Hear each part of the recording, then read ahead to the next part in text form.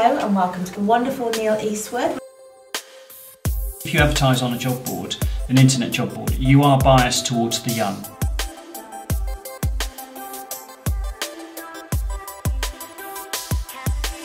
But older people are much less likely to go on a job board.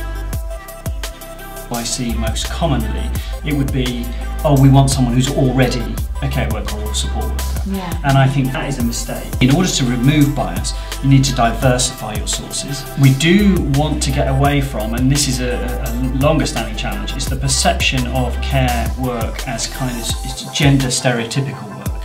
What we need to do, I think, is support our managers. Recruitment is not helping the stress level of managers.